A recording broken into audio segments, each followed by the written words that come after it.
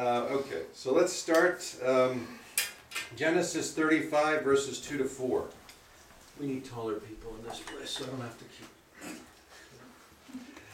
So Jacob said to his household and to all who were with him, "Put away the foreign gods that are among you, and purify yourselves, and change your garments. Then let us arise and go up to Bethel, so that I may make there an altar to the God who answers me in the day of my distress, and has been with me wherever I have gone." So they gave to Jacob all the foreign gods that they had, and the rings that were on their ears. Jacob hid them under the terebinth tree that was near Shechem. And Father God, we pray as I preach here, Lord, that this is a message from your heart. I pray open ears and hearts and minds. And in the name of Jesus, I cast off everything that would block the message and the flow of the gospel. Amen. And the truth of your word. And Lord, we pray for fertile ground to receive the seeds of your word, to receive the witness of the Holy Spirit, and your fire to come upon us, God, to let us, each of us, know as we hear the word that we are quickened and enlivened to know that our Jesus lives. We praise you, Father. Thank you, Jesus. Amen. And what I wanted to focus on was particularly verse number 3, where it says, "Has been with me wherever I have gone." The God who answers me in the day of my distress, and has been with me wherever I have gone.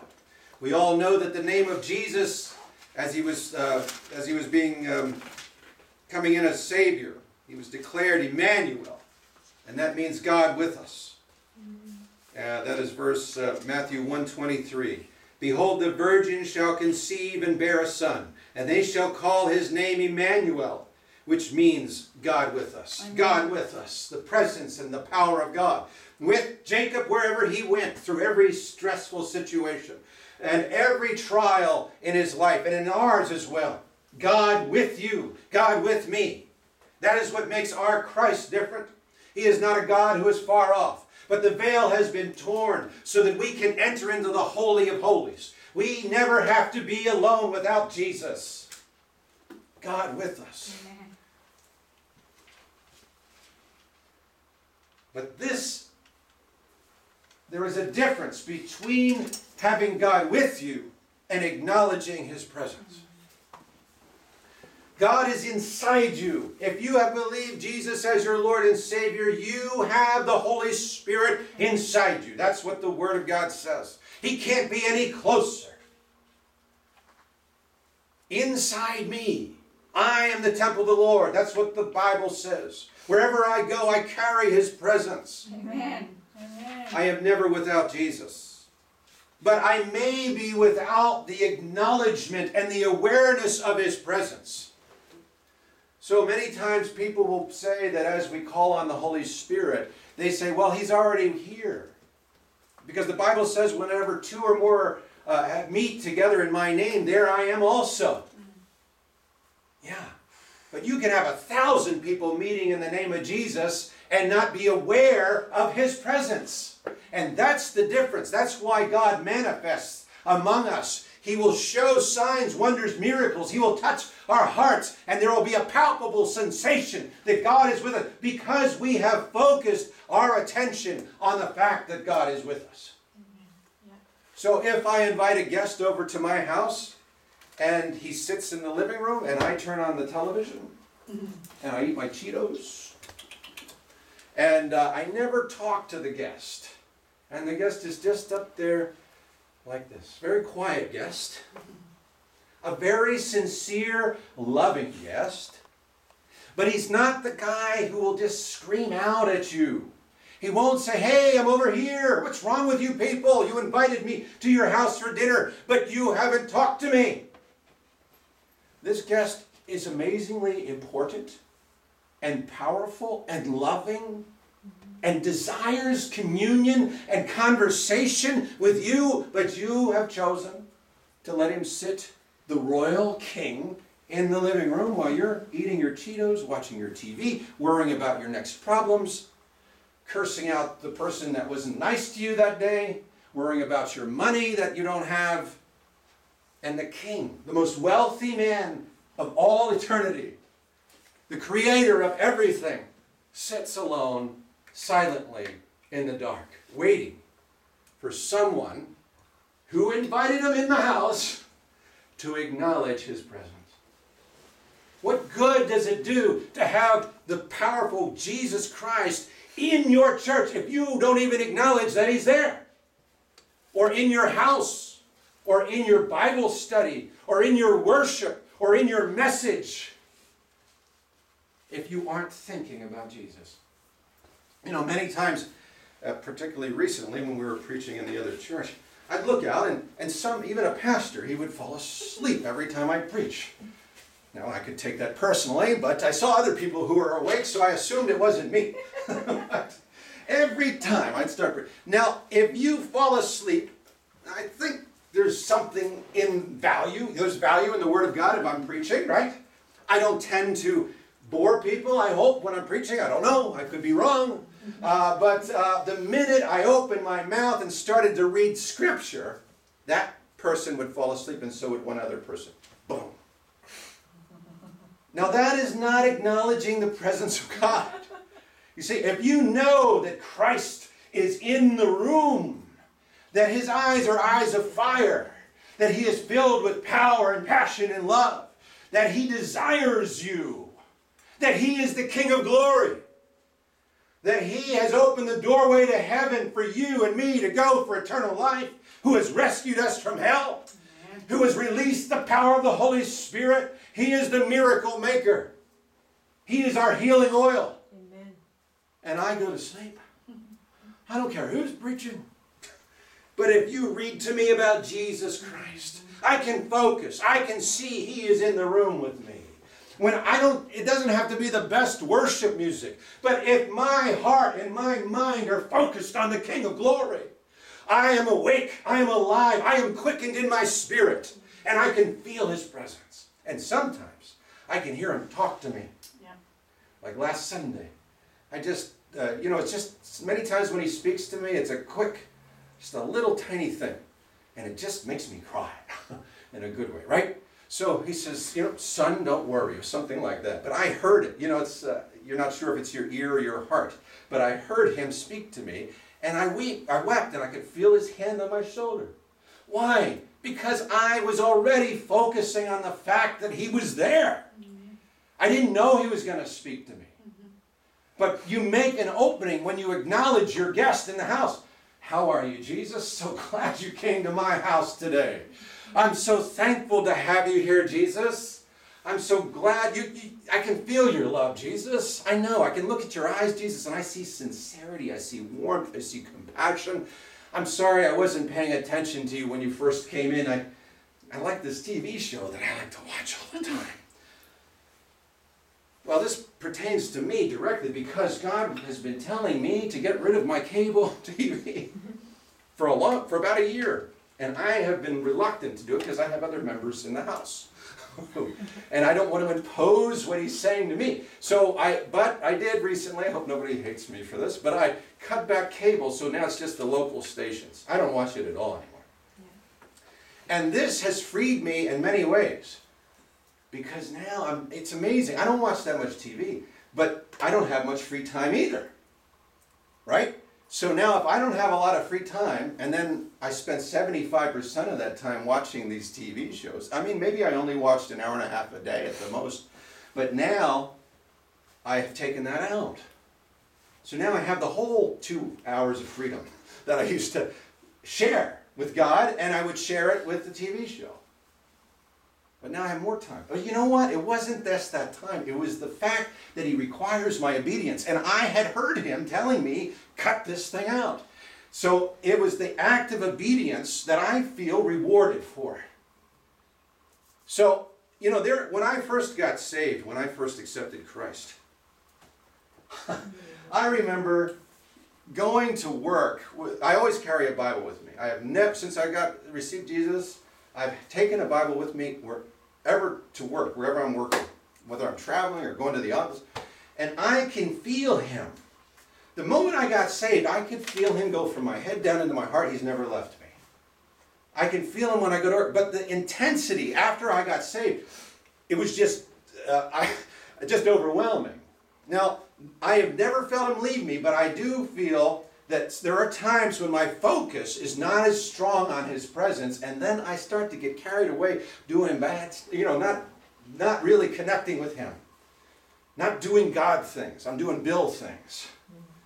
Now, none of us are perfect, but the Lord always talks to me through different mediums, through people and things, and I'll just keep getting this message. It's like he's writing things to me with different channels.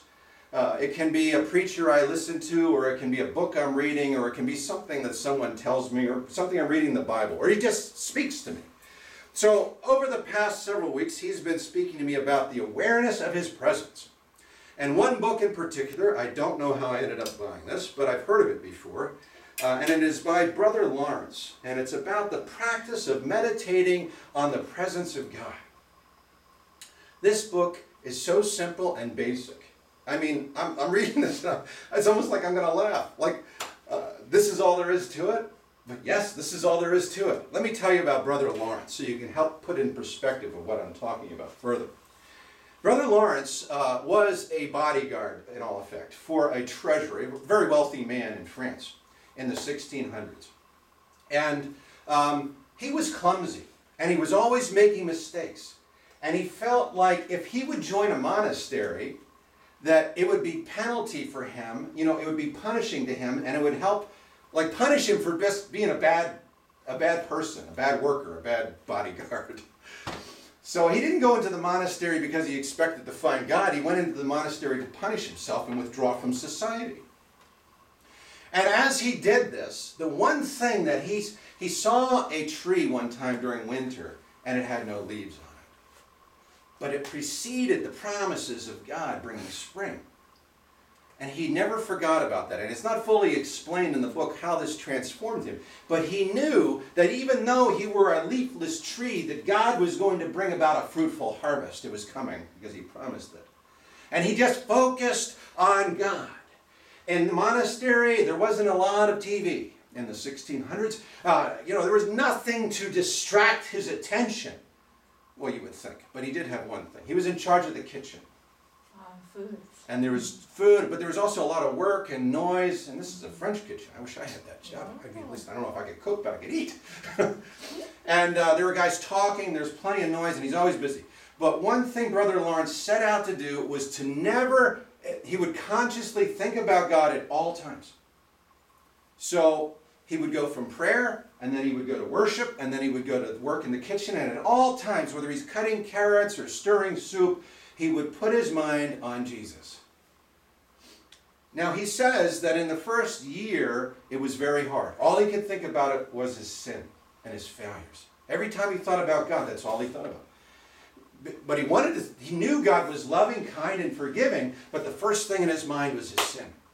After 4 years, he starts to get better. And now, more often, he can think about the love of God, the mercy of God.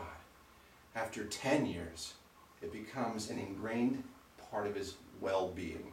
His life had changed and continued to change after 10 years. He said for 10 years it was still a struggle. But I continued on. I never let it bother me when I failed. And when I sinned, I never let it separate me from God. I confessed my sin, and I moved on, and again, I would just think about the love of God. Focusing on the love of God. For 40 years, he did this. And people that met him noticed he was different. Surprise. He was humble. He was loving. He never got mad. He was always graceful. He always had wisdom. He wasn't a well-educated man or wealthy or anything, but he could simply and sincerely give the best advice to everybody. Cardinals, the hierarchy of the church, would notice this guy because he was so different.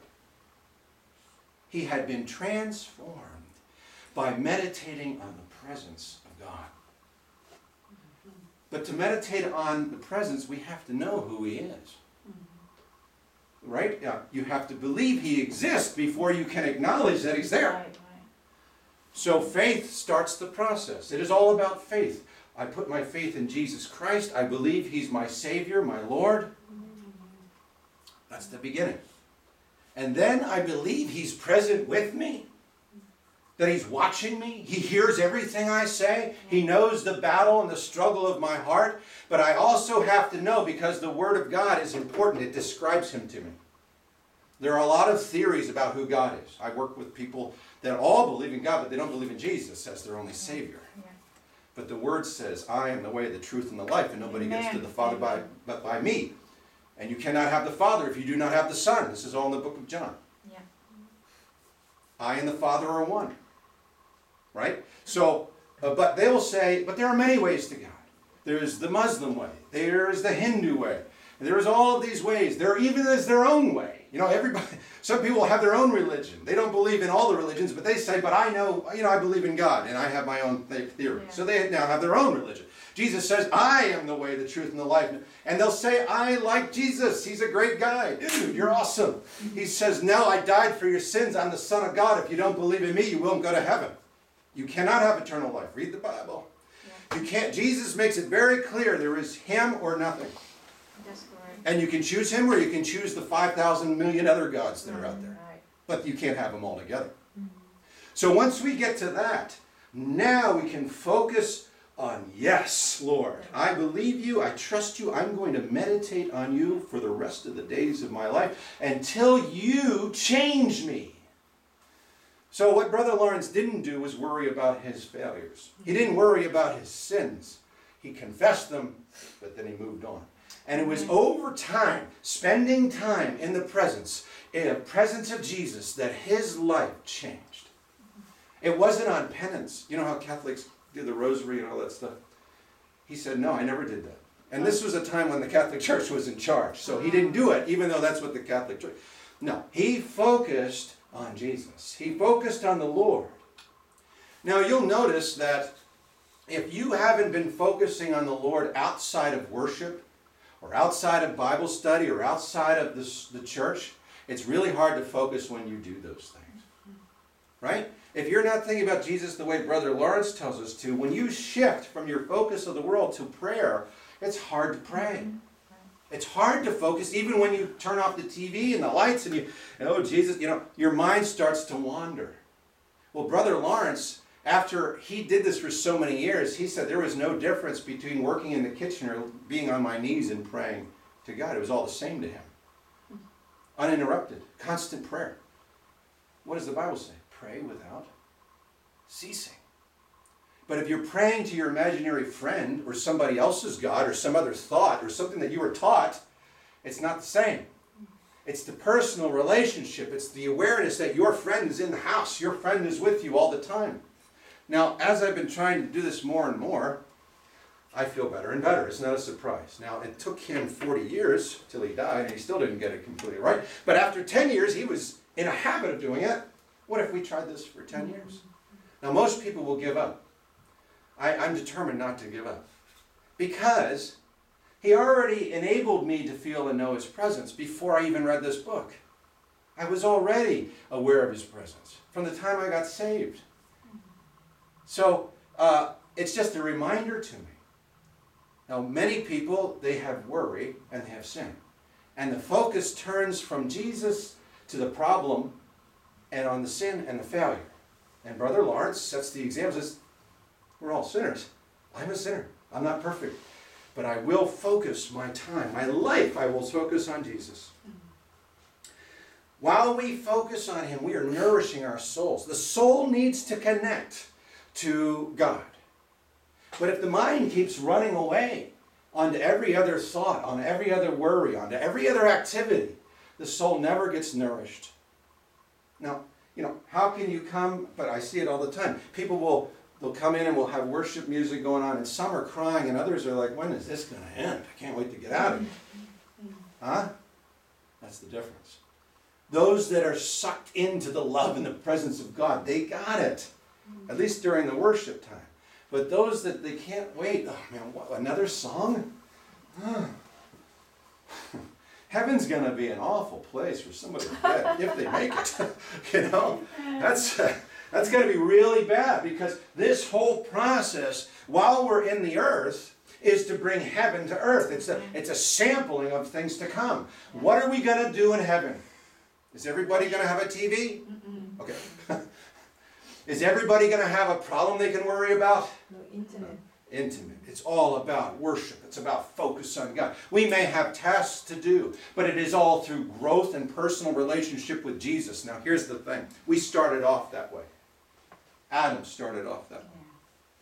It was just him and God. What did Adam think about all day before Eve came? So he was a bit lonely, apparently. God thought so. But Adam didn't say, I need a wife. God said, I'll give you this.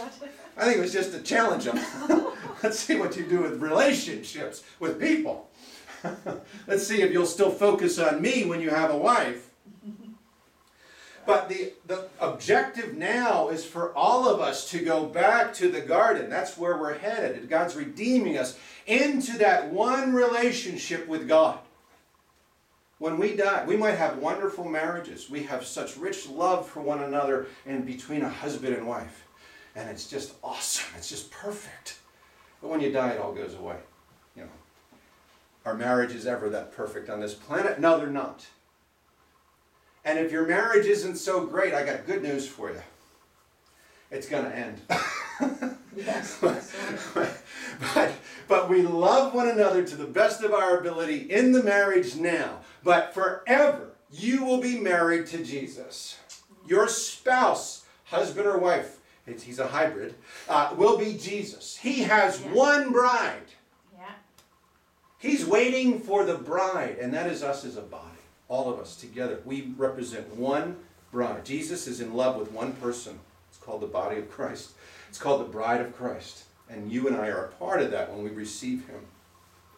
Forever. The perfect marriage, the perfect relationship. Jesus says, when they challenge him, they say, well, what happens when a man dies and then he follows the law of the Jews and he marries that woman, a brother marries her, and he goes through this like 7 times. They've all been married to her legally. They've all had her. What happens in heaven? Because these were the Sadducees.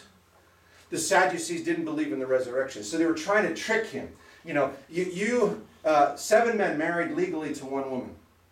No adultery, no divorce, nothing. They just died, and then another one married her legally, which was the obligation of a brother at that time.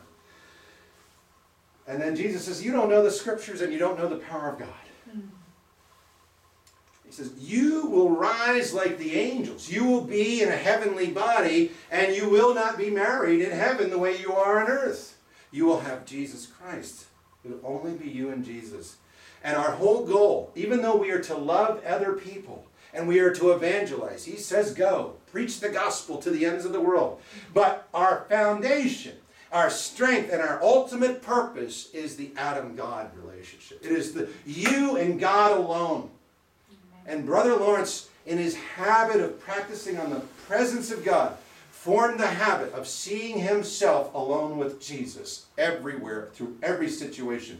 Even when he was helping other people, serving other people, working with other people, he was still able to balance the relationship with everyone else, but he always maintained God and me alone, Jesus and me alone. That's the ultimate objective. Isn't that cool? Mm-hmm. So now, when people disappoint me, when people don't show up for church, or they come, or whatever they do, it's up to them. I am focused on Jesus. Now, this applies directly to what just happened to us. We just had an opportunity to be in that bigger church, and I wasn't going to compromise. You know, it's about, I want Jesus. I want the Holy Spirit. I don't want 1,000 people who think I'm cool. It's not about that.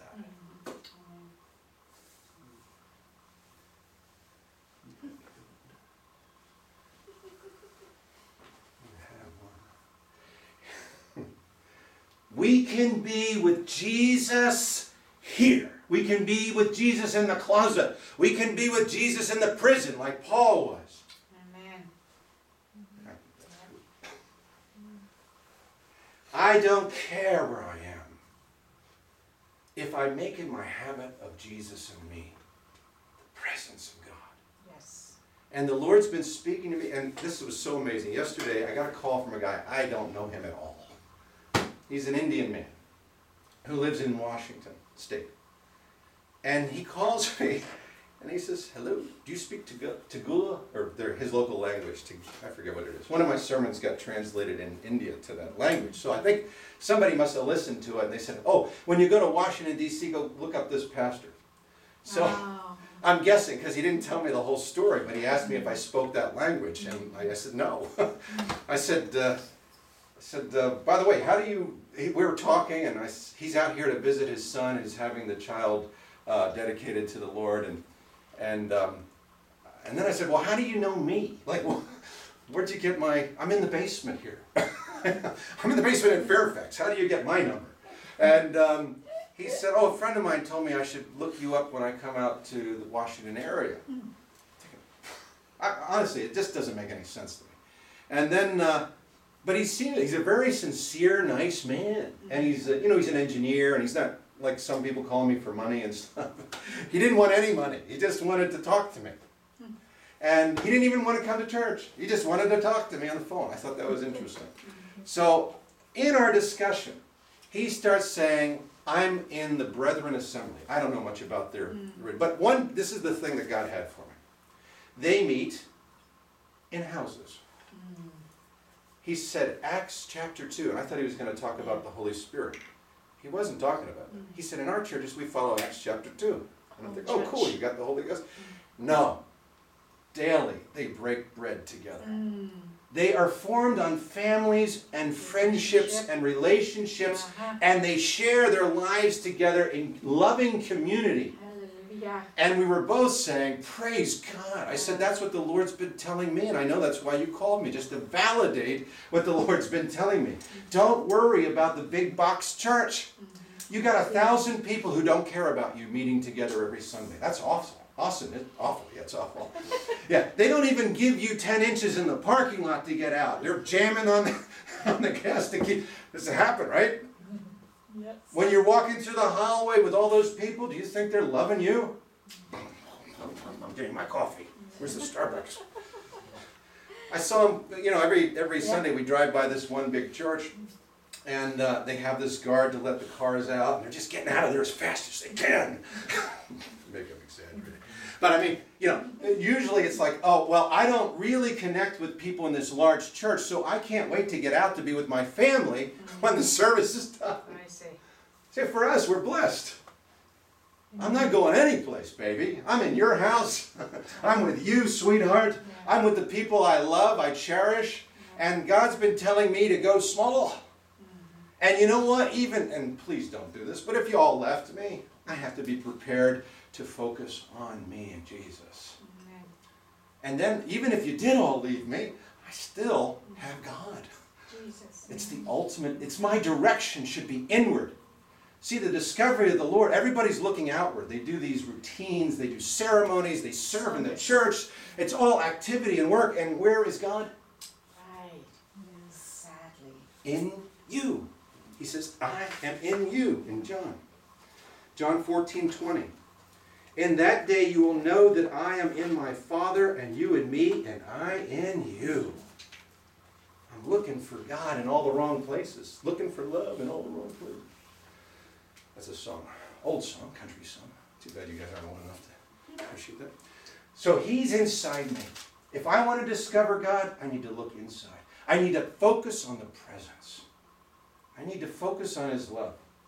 Now, if you do this, and I know some of you do, you will feel him. And what I noticed as the more I'm doing this, it's not like I always see a face in front of me, like I don't necessarily see Jesus' face, but I feel this huge presence, like all over the universe presence, gigantic, powerful, but it's at peace, and it's with me. Huh? That's it. And I feel, sometimes I was tempted to get upset at people this past week, and I didn't. I wasn't comfortable about the situation or the comment, but I said, Brother Lawrence, let me just focus back on you, Lord. And, and the Bible describes my Father as a loving Father, my Jesus as my Savior, my protector, my intercessor, that I am already forgiven and blood washed by Christ through my faith. And that is Him with me. And, I prayed for a couple people this past week or two, one in my office and then one in the barbershop, or two in the barbershop, so several. Jennifer, you were... we talked about last Sunday how you prayed for the homeless man and healed his foot and he accepted Jesus. And Manam, you prayed for the what do you call it? The nanny in Vietnam, and she accepted Christ over FaceTime. Why? Because of the presence of God. And you see, you don't have to start and stop. Yeah. When you're always aware of Him, Amen. You're not going to walk past the homeless person. Yeah, right. Because Jesus in you stops and looks. Yeah. Now you can ignore Him. I've done that, and I gave you an example last Sunday when I actually had to ignore the Holy Spirit telling me to pray for somebody because I wanted to be on time. Now, if I were obedient, I wouldn't have cared about being on time. I would have stopped and prayed for that woman. Nevertheless, we're not perfect. Again, not perfect. And then, you're ready to go because the Holy Spirit is in you. Now, you didn't give her a whole dissertation on the Bible when you talked to her on FaceTime. What did you tell her, Mona? Just briefly, what did you say to her? About God's love. God's love. And because you have the love of God inside you, the Holy Spirit takes that out and touches her. Well, let me give you my PhD dissertation on God. She's not going to understand. She's a simple woman. Maybe did she go to school? Probably not very high. She went at all. Right? Never heard of Jesus, probably. Okay. So now you can't do it on logic and information. You have to say God loves you and bring relationship and presence. Amen. That's transformation. And that's why it works among people like that, but it won't work in Northern Virginia so well. I mean, it does, but it's not like overseas. It's not like when we went and I preached to the prisoners in Hanoi and they all accepted Christ, right? Yeah. Never heard of Him before. But the Lord told me to preach on the Father love and my own testimony. And they all needed Father love. And they recognized Him right away when I brought the gospel and the love of God in that simple message. Nothing complicated.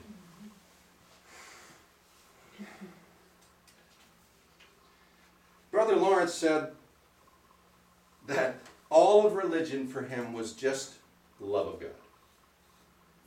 Focusing on love. Can you imagine, really, what's going to happen to our brains, to our bodies, when we meditate continuously on the love of God?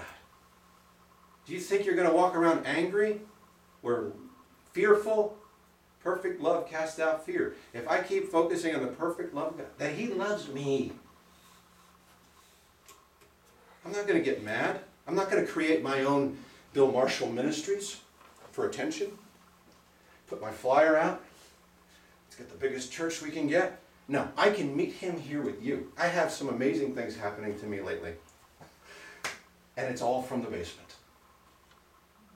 I got to pray for someone in another country who is going to run for president in that country. Yep. And I prayed for the whole family, and the Holy Spirit broke out. They fell down to the ground. Got delivered and stuff. Got healed inside. And I had prophetic words, even for the future president. We prayed. Yeah. And then, do you remember George? I talked to you about George. In India? Yes, he's Bangladesh. Okay, so now George doesn't, because I try not to be on Facebook all the time because it breaks my thoughts of the presence of God. I do it, but it's more, what is God saying to me, so I try to share it with people. But I don't want to be on there looking for attention all the time. See, that's the opposite. Yeah. We want God in us. That's our audience, not everybody else around us. So we have to change our perspective. But anyway, so George noticed that. He talked to me yesterday. And he said, Pastor Bill, brother, I miss talking to you because you're never on Facebook anymore. I said, oh, sorry, George, I do it on purpose. And then he's so excited, and I'm trying to, actually at that moment, I wanted to worship God, and he keeps talking to me. So I said, okay, all right, maybe God wants me to hear this. So he starts telling me, we had another outreach with Muslim school children, street children. So he has 90 Muslim children from the streets. This started off with just like 4 kids when I first started to pray with George.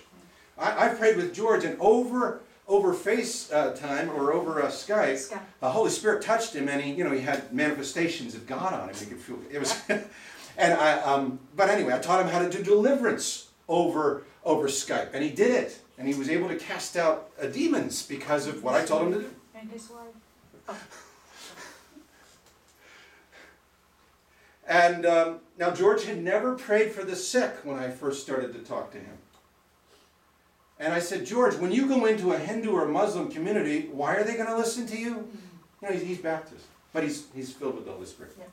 I said, George, you can't keep God inside. You have to release him. They need what you did. You know, they need a supernatural touch of God to tell him he's real. Amen. So I don't know what he's doing. But he did share a few testimonies, old women he prayed for, and I gave him some money, and he was able to buy cloths for the women to make dresses and books for the school children. So we're supporting him through our church. I've told you that before. So we paid for this mother. He never asked for the money. He shows me the pictures of all the kids showing up and him worshiping and witnessing to them. And then I said, oh, that's great. And then he'll tell me, oh, I haven't gotten the money yet for the $92 I borrowed for the... So I said, okay, George, I'll send you the money. No problem. All right, now on top of this, now George has gone from just being the worship leader, youth worship leader in this one church. He's now in charge of 21 youth groups at 21 different churches. Praise the Lord. When did I start? Yeah, praise God. Yeah. He's in charge of Bible studies with all of them. He's being asked to go and minister at conferences. Yes. And then he said, oh, and by the way, everywhere I go, I pray for the sick and they get healed. I said, George, you didn't tell me that. He said, Hindus get healed. Muslims get healed. So they're accepting Jesus in the streets. He said, but I can't do it in my church because it's a Baptist church. And he said, Pastor Bill, thank you. Everything you told me to do, I've done, and God has blessed me. So here I am in my basement. And I turned, your basement, it's not even my basement. And so here I am. And I told Monique last night, I said, you know, sometimes God has different ministries for us. In my heart, I would love to be George. You know, I'd love to be going out and, there's growth all over the place. But what did God do? You know, I make it a practice of worshiping him every Saturday. I mean, at least that in the mornings. With all my heart. And then I worship and, pray every day. I'm always... But what he used me to do is an intercessor. He allowed the power that he's put in me to be released into George, and now George's ministry is going off like fire. Yes. Amen. Yes. And I saw that. I saw, oh wow, George. First time or second time I prayed with him, I said, I see fire just going across Bangladesh, and it's coming out of you. And at that time, there's nothing happening. Yeah. And but not here. Now, can I be a Brother Lawrence who's in the monastery and I have this solitude with God, but I am an intercessor for presidents, for expanding huge ministries in third world countries? Can I pray for a man who has an awesome prison ministry that is reaching thousands of prisoners in Hanoi? Yes, I can. Amen. Tremendous power gets released when you are alone with the Lord. Hallelujah. And you don't worry. Like, I could be sick, man, why isn't my name on that ministry? No. If God put me in this room, he put me in my basement to pray for the power of God to be on Pastor Joshua, Pastor Trum, George. Trust and I mean, I'm seeing it, and he's acknowledging it. Yes. I mean, I do get feedback saying, yes, thank you for your prayers. Many times people will say, because of your prayers. Had a chance to, that man that's running for office, his daughter came to our house, and she had a broken heart. And I prayed for her, and God, I mean, I'm not going to describe the whole thing, but God set her free, and she was just joyful and filled with love, and miracles happened, and hasn't been the same since. Now everything in her life is restored. Opportunity, family restored, everything. But for me, I see frequently a rejection and in this area, just all the time. So, but my persistence has to be in the fact that God is listening to me, and I am doing what he wants me to do for other people. Who gets the greater glory? The guy with his picture on the flyer and the $65 million airplane and on the TV channel who's just sucking it all up for himself? Or the person who prays in the basement or prays at her job and never gets thank yous? And yet God uses them and the power gets out. It's if you can humbly serve the Lord without the attention of people, He will, and all of that is accredited to you. He's the vine and we are the branches. All right, so we start off with that connection to Jesus, and now we start to grow, and then what grows off of us? It's all of this fruit. Yes. Am I bearing fruit by being in this basement and connecting with people around the world? And their ministries are, yes! And guess what, ladies and gentlemen? I can say gentlemen, 3. You are connected through this. I mean, we are a body together.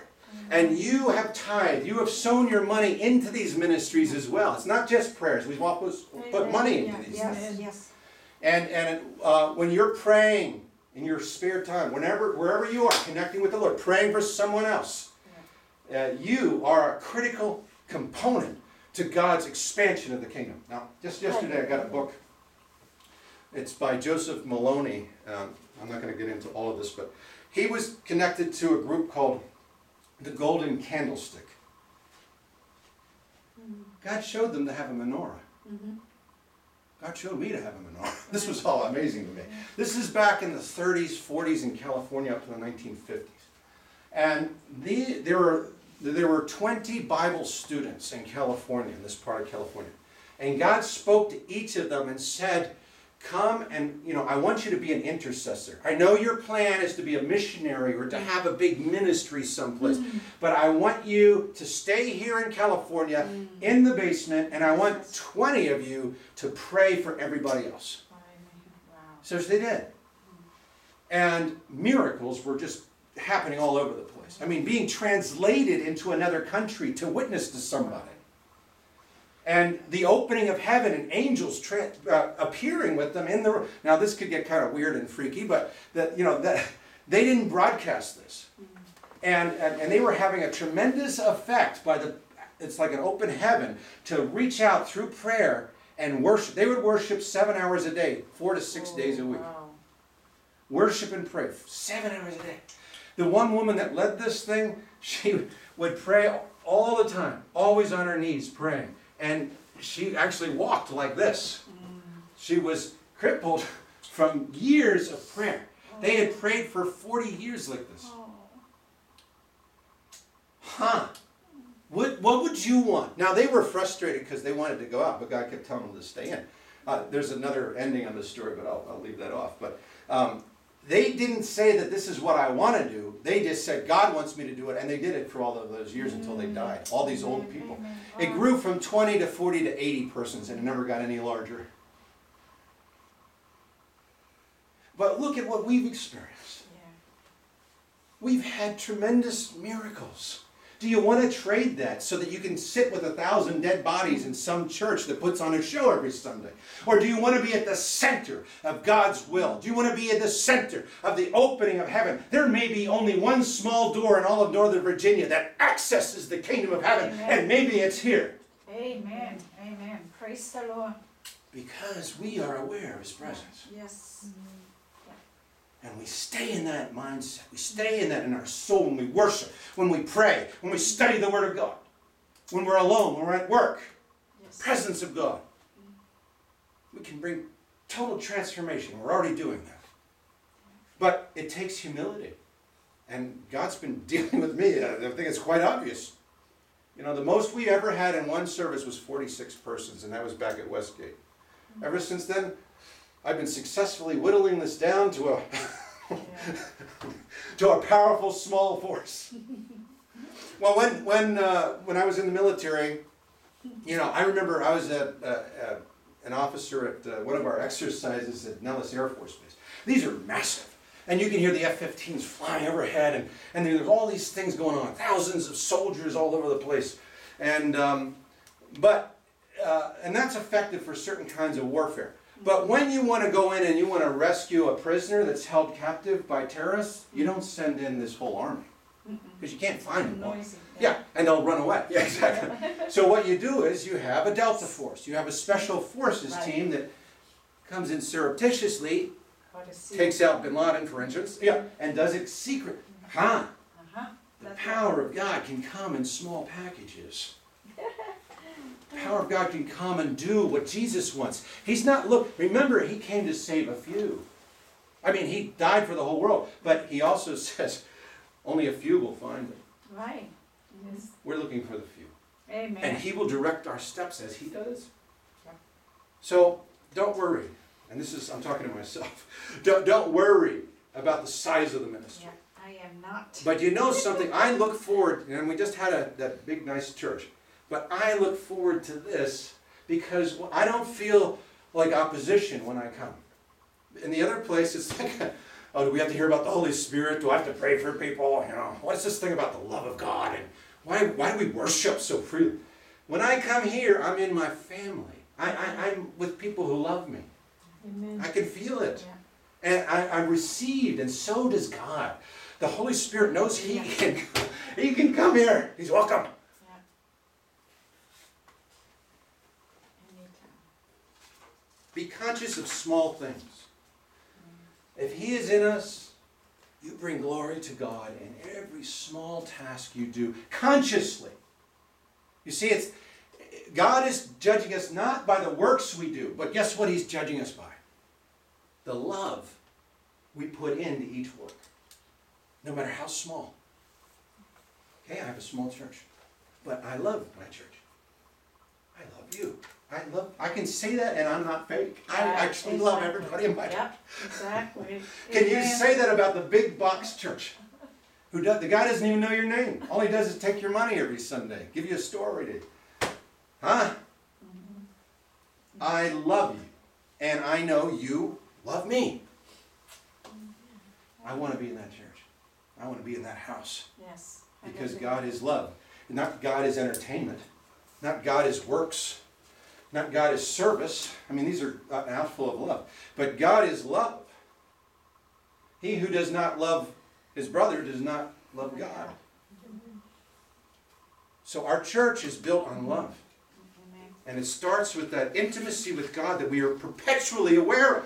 Yes. Yeah. Thanks for coming, God bless you. Thank you. So now, don't be worried about the initial wandering of your mind. Yeah. So he had that problem too. It took him 10 years to really start to get this done. Yeah. 10 years of being a monk. Wow. I mean, he doesn't have the distraction. So now he also says that it is a grace of God to really do this, like to be completely transformed into this oneness with Christ. Like God will say, I've chosen Julie to do this, and you're going to do it really well. I mean, it may take you the rest. You're going to be a standout.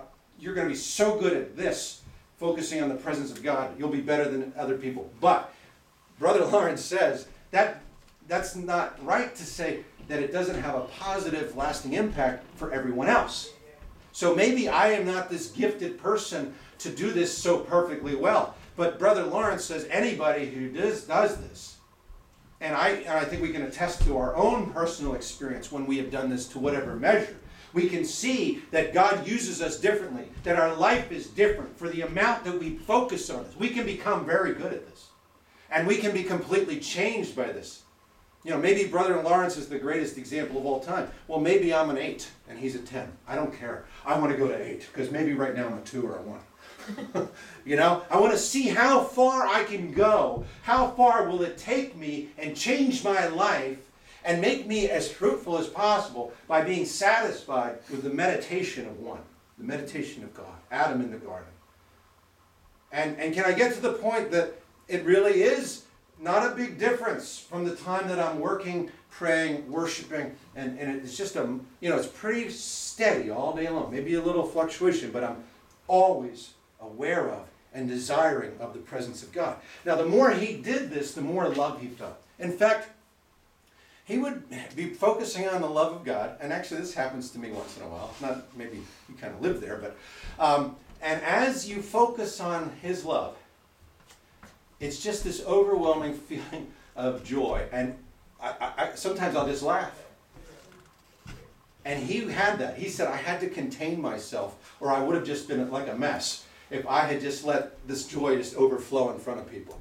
So he's in the kitchen cutting carrots. He's thinking about the love of God. And all of a sudden, this overwhelming happiness and joy just starts to bubble up inside. And he wants to laugh. And he controls himself because nobody's going to get it. He's a kook. He's crazy. If he starts, oh, Jesus. Yes, cut his fingers. But just think about that. That's what heaven's like, right? This overwhelming joy, this overwhelming freedom and happiness. And as you begin, see, heaven on earth. Our Father who art in heaven, hallowed be thy name. Thy kingdom come, thy will be done on earth as it is in heaven. As we start to open this window up through the meditation of God's presence, it grows and expands, and we get more, we can feel more, we can see more. Huh? You know, so the people that I know that meditate on God more, they have more revelation. They have more prophetic words. They have more dreams that are real. They have words of knowledge. More people get saved through them. Yeah, so the more we spend in the presence, the more we focus on it. But it takes an effort. It takes an effort to keep going back and not to work. But don't worry about it. See, you don't want to make it a work. It's something I want to do, and I know if I keep doing it, I'm going to get joy, but God's not unhappy with me if I don't. So here's the thing. You're saved. Your faith has saved you. You're going to heaven. And that inexplicable joy is yours forever.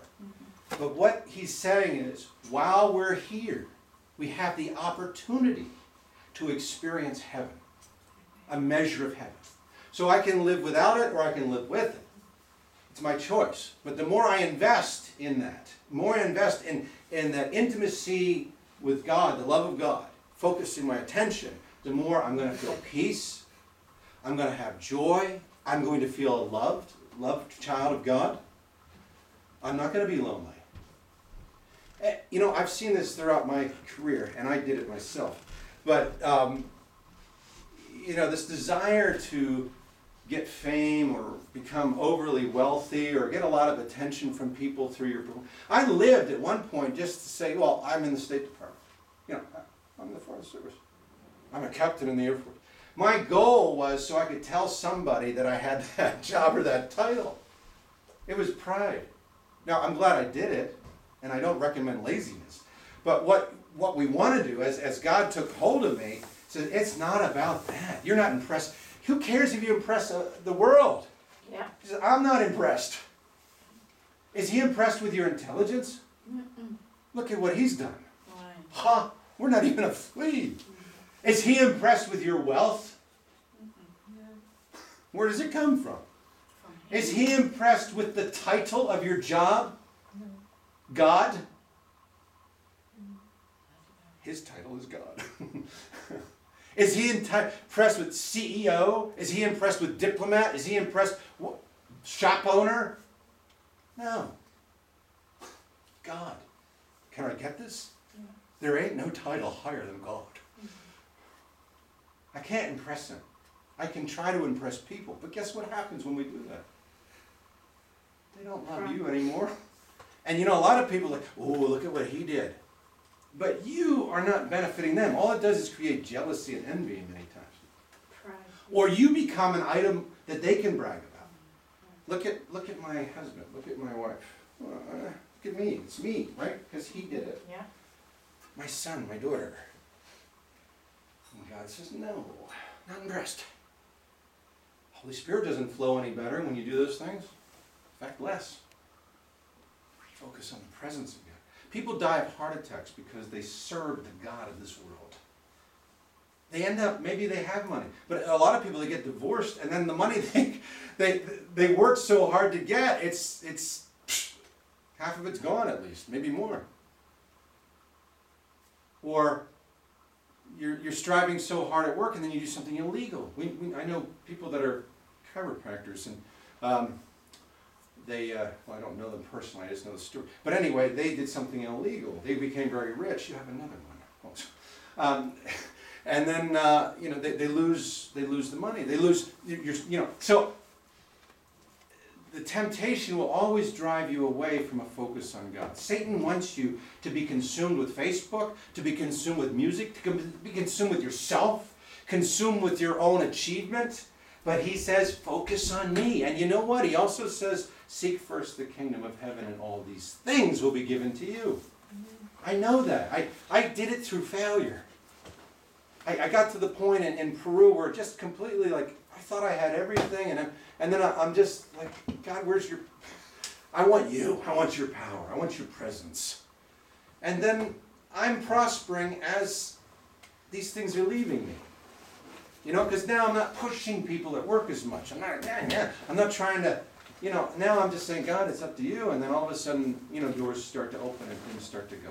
Isn't that strange? It's the opposite. Satan has people deceived to serve the God of this age, this world. We don't need the stress. You can succeed without it. By putting God first.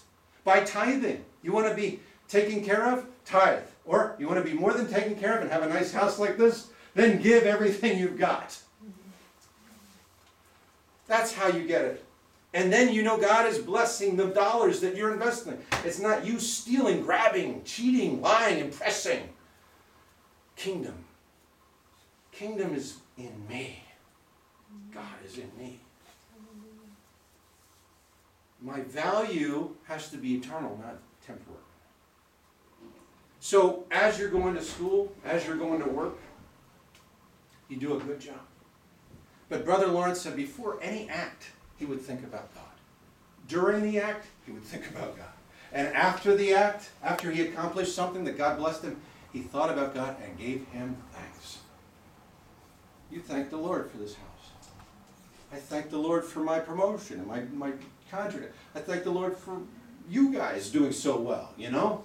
Seriously. I'm so, you know, but we can't just get consumed by the doing. It has to be for him, with him, by him, thanking him. Amen. All right. Well, this has been a very important message for me and a very important week for me. I hope that don't forget this. Remember, this is a habit. This is a focus. It's something we do all the time. This is not just a message to hear. This is a transformation on how we live as believers. And it's up to us. Nobody's forcing, but the opportunity is there to just really, really prosper in God and be useful to him and to have peace and love and a fullness. So, you know, I believe a lot of the smallness of the church had to do with God getting to me to teach me this lesson.